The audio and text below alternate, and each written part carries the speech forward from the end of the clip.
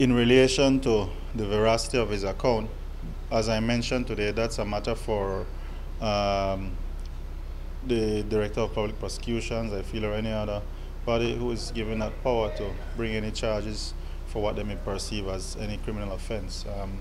As I indicated, there are serious repercussions for persons who breach the provisions of the powers and privileges ordinance, as well as the criminal code. Okay, and as it relates to forwarding the evidence that the committee has gathered so far, how long will it take before the DPP actually gets that evidence to her?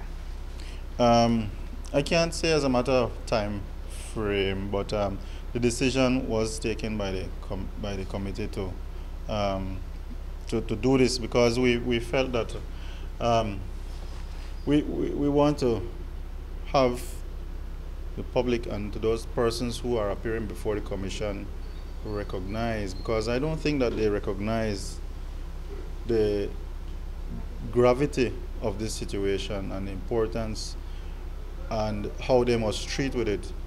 It must not be taken lightly, because it carries serious implications for imprisonment.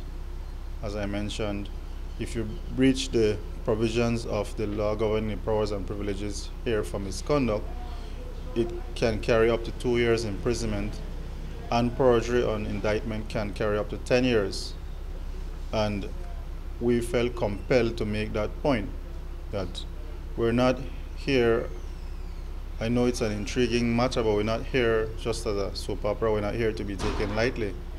We are very serious, and where we feel that persons have breached any of our laws, then we will send it to the appropriate authorities for them to deal with it. And that's the decision we've taken.